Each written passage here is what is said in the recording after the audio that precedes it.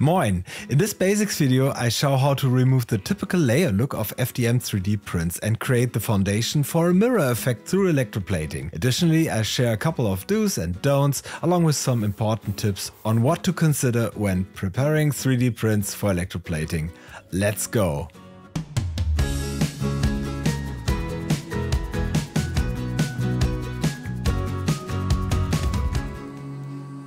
First of all, I print dome stoppers for various vases that I designed. My printer does a great job and the prints come out well, however, I still get typical 3D printing artifacts like layers, Z-scars or very visible layer lines where the print tapers. All of those would be extremely noticeable after electroplating. That's why I'm showing 3 methods I regularly use to remove them. Before I start smoothing, I first work on the obvious spots with an X-Acto knife. Small overhangs or raised areas like these scars can be addressed this way in advance. I've had great experience with sanding meshes, someone suggested them in the comments once, and they work really well. They come in different grids and I start with 80. You can cut them and mount them on a sanding block or simply use them by hand. By feeling the surface, you can identify irregularities and target them specifically. I always make sure to avoid contamination from microplastics and other waste. I bind the removed material in water and dispose it properly.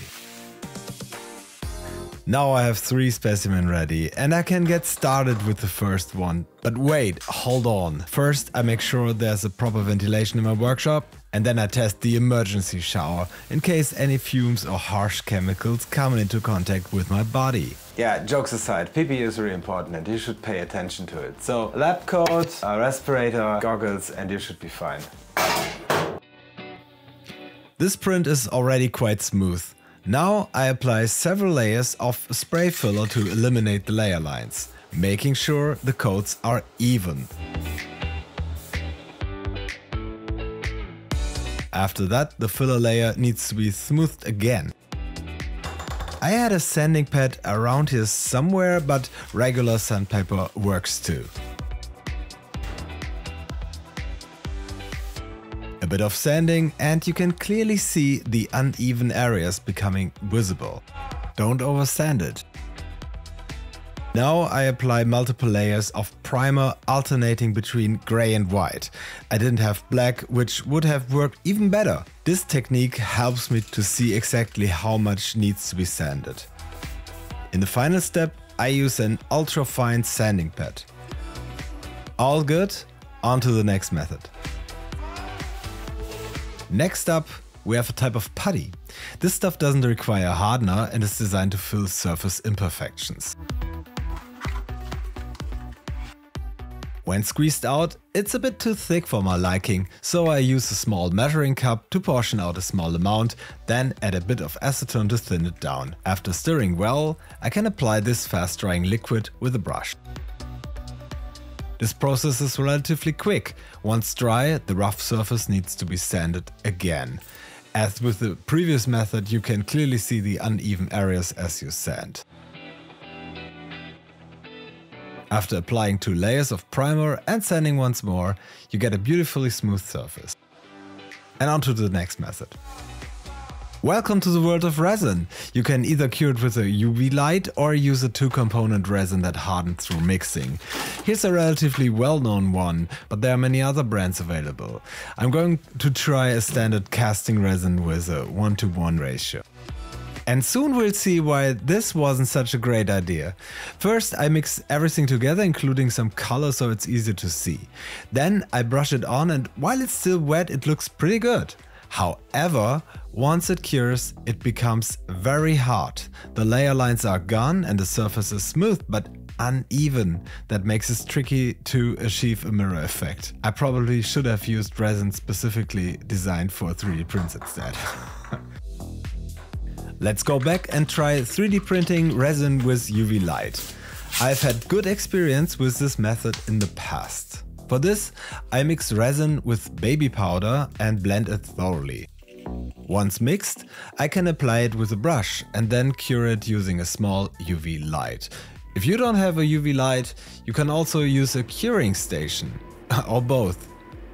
After that, it's time for sanding and priming, and just like that we have 3 smooth and even 3D prints. What's best? I think method 1 is the easiest and best, if you ask me. To coat the prints, I need to make them conductive. As you probably already know, this can be done using graphite conductive paint or copper paint. However, these paints contain solvents that can attack the primer. I'll show you what I mean using this high heel model. First, I spray it with primer and let it dry. Then I apply the graphite conductive paint, and even while it's drying you can already see cracks forming in the paint. And just like that you can forget about electroplating it. I solved this problem by using a 2K acrylic lacquer. The 2-component lacquer is much more resistant to solvents. Now I mix the components and, if needed, thin it down a bit. The airbrush does a great job with the lacquer, but it's crucial to let it dry for almost 9 days. As an alternative, polyurethane also works. I had some lying around. It's supposedly airbrushable, so I pour it into the tank and give it a go. But surprise, it doesn't work. Quick check with AI and okay, thinning it with water works in my case. This lacquer also needs a long drying time. If not, this happens.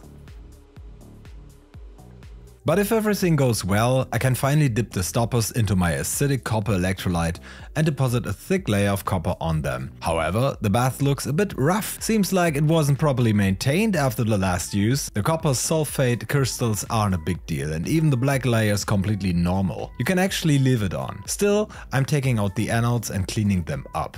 Here you can clearly see the patterns in which the copper dissolves from the anodes. Another issue? There's debris from the anodes floating everywhere in the electrolyte. That's a no-go, because it can settle on the print, so it needs to be filtered out. Time to take the bath off the aeration station. I 3D printed a funnel insert to speed up the filtering process. Now I'm running the entire electrolyte through a coffee filter. Look at that. Once it's clean, I pour it back in. Quick pH test. Nice, pH 1. That's perfect. And I'm good to go. So this time I'm putting the anodes in a coffee filter to prevent any more debris from floating around into the electrolyte. And always secure everything, trust me on this. I connect the positive lead of the power supply and then somehow clip the round ball to the negative pole. Tricky, I know.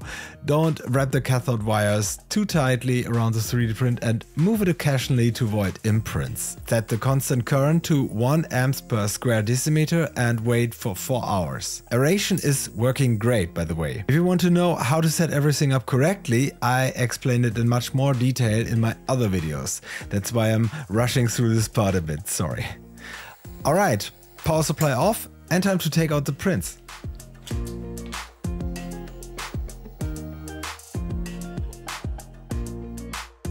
Yeah, they look good, nice and shiny, but achieving a true mirror effect still requires a lot of manual work. Start with 1000 grit sandpaper and work your way up with different polishing compounds, and after many hours you'll have a properly polished piece.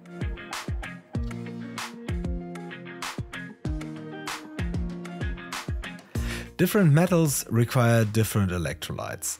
This green stuff here is for nickel plating and it behaves pretty much the same as the copper electrolyte, just a lot more hazardous. One crucial thing to always remember: the metal must be grease-free and free of oxidation. That's super important, otherwise you get stains. And because it's always a highlight, here comes the gold electrolyte. This one works with a stainless steel anode and never fails to impress.